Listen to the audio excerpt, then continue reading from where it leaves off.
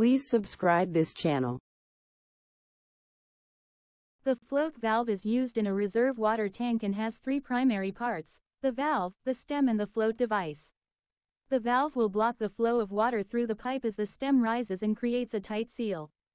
The stem connects the valve to the float device. In some applications the stem is also used to adjust when the water flow will be blocked. The float device is normally round and filled with air. This device is airtight and is attached to the stem. Due to the trapped air in the float device, it has buoyancy and will float atop the water. When the water is released from the reserve, the float device drops, opening the valve. The valve will remain open until the float device is raised to a predetermined level by the rising water. The valve will then be closed and the water supply shuts off.